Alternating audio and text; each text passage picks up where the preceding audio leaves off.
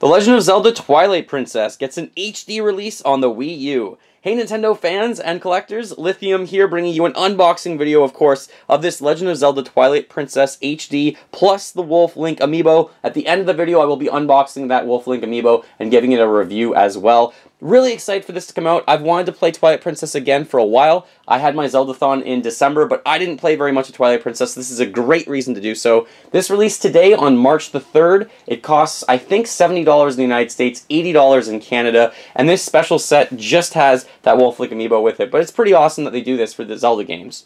So first of all, let's take a look at the box packaging. This thing has a nice gold aesthetic to it on the front with some of the great characters. You have the different incarnations of Link. You have Link, obviously, on Epona, and you also have Wolf Link with Midna riding, with some of the other characters that I don't want to spoil too much. On the one side, it shows you what you get with the game and disc, plus the Wolf Link Amiibo. I think this says ages 6 and up as well. Some nice style packaging around the sides as well. I kind of like that. On the back, it says here, "Become a legend in HD. Play as the legendary hero Link and explore a vast, dangerous world. Only you can protect Hyrule from the shadow that is slowly creeping across the land. Journey across Hyrule with the Wii U Gamepad controller, so you can access the map and you don't really interrupt your gameplay, but you can also just play exclusively on the gamepad if you were wondering. And the last thing is, with that Wolf Link Amiibo, you can enter the new Cave of Shadows using only that Wolf Link Amiibo figure. So that's pretty awesome. On the side, it tells you more information about the Amiibo, which I'll get to at the end of the video. On the bottom, it just has this black style of packaging. And on the top, it does have this nice gold aesthetic to it as well, with the Twilight Princess logo, the Amiibo logo, and it says Wolf Link and the Wii U symbol. Alright, let's actually open this thing up. This one has a circle at the top, so I'm going to be pretty careful with my X-Acto knife to actually open this up for the first time. I don't like when there's the circle, but whenever I try and take off or remove the circles, I usually end up damaging it in some way. So for this time around, I am going to actually cut through that. I hate these little things right here at the top. I never want to cause damage to them, but getting them out can be very difficult. Especially when you don't want to cause harm to your package. And it usually does cause a little bit. Alright, so in here, let's slide it out. And some collectors buy 2 of everything just for that reason. Really neat box packaging, so there we go. Leave that at the back. The Wolf Link Amiibo, just to give you an idea of what this looks like in the package. This thing looks really stunning. It feels pretty hefty, too. This is probably one of the heavier Amiibo figures. One of the larger ones, too. They actually have a platform on that. So I'll get to this more when we actually unbox it. But that's really neat.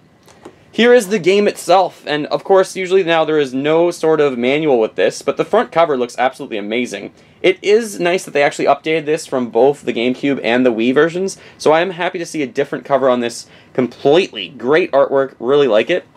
On the side, it just says, obviously, the game title. The picture is the logo of both Link. I'll let that kind of focus in. There you go. Of Wolf Link and Link. And on the back it says the same kind of information that you got on the back of the box. Alright, let's open up this. And I'm probably going to play this a little bit this weekend when I have some time. When I'm not doing all of my other kind of work. I think I'm going to go to one of my friends' houses out of town and hopefully put this in and start playing it. Because like I said, I really wanted a reason to replay this, and I was waiting for this to come out.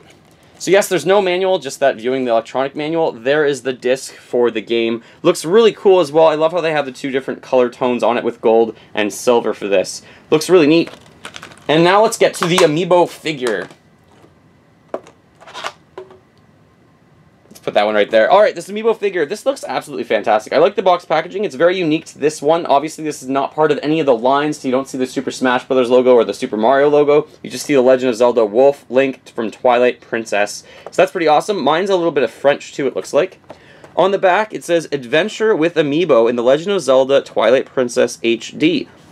Journey into the challenging Cave of Shadows. So it kind of tells you a bit more information of that. This is all a different language, so that's a little bit different than the other ones. So let's actually open this up again. I'll use my X-Acto knife and go around it. I do have a ruler, so I can tell you the exact size of this Amiibo figure. It might be a little bit different than the other ones in terms of heights.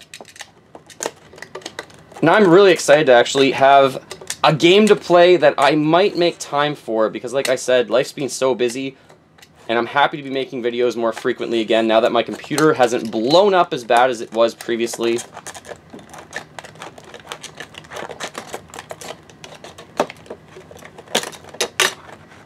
Alright, one more nick, and then we'll have it. And then I will discuss what all of the other Amiibo figures do actually within the game, because a lot of the other ones, obviously, they do things inside of the game like restore hearts and actually make it more difficult to play through as well. So that's the best way I ever found to open this thing up and keep it in really good condition. Gonna leave that right there as well. So here we go. Wow, this one's very, very solid. Very steady. Just gonna leave that at the back. Alright, so here is that Wolf Link Amiibo for the first time. This is a larger figure, of course. The stand looks tremendous with the Legend of Zelda symbol at the bottom of it. You can see all that detail work. The stand is also gold. It looks like it's the same size as all the other ones. The stone that Wolf Link is standing on is really creative because they needed to make this a little bit bigger, obviously, for him to actually stand because he's so wide. But the detail work on his fur is tremendous. The earring you can even see on the Wolf Link Amiibo looks great. I love the detail work in his face. I like how the mane looks really cool as well, just like from the game right here. You can see it, and all the fur looks like it's kind of etched. There is some, I'm not sure if it's patchwork or if that's supposed to be intentional on this guy right here, with some seam issues, but that looks pretty good. And Midna looks exceptional. I love how Midna, there is so much detail work in Midna's head. You can see all that. The eye looks amazing. And I really like how they used a clear plastic at the end. It kind of moves from not transparent or opaque to transparent at the end. That's a really neat Amiibo. This is one of my favorite Amiibo, especially because it actually has something to do in the game, and it makes the game more worthwhile. In terms of height, this thing is 4 inches tall. It's pretty tall, and in terms of length, it is 3.5 inches. For the rest of the world wondering about centimeters, it is nearly 9 centimeters long. And in terms of height, I guess just shy of 10 centimeters. This is a very large Amiibo. I definitely think this would be worth it if you can pick it up on its own if you don't want the actual game. This thing looks tremendous. It looks fantastic. I give this one a 10 out of 10. I'm very pleased as a fan from the Legend of Zelda series that they made this Amiibo and that they actually took some time to make the Twilight Princess version of the game in HD much better. I think it looks absolutely fantastic. So really well done, Nintendo, on this one. I really am a fan of this. Now let's discuss what the other Amiibo do. So in case you were wondering, you can actually figure out what all the other Amiibo do as the side of the box explains it. So you have Link, of course, but Link comes in a few different variations. There's Toon Link and there's regular Link. Both of those will refill your arrows if you scan them in mid-game. Then beyond that, you also have Zelda and Sheik. And when you use them, they will replenish your hearts. And then you have, of course, Ganondorf. Now, if you scan in him, he's a villain, so you'll take double damage when you scan in him.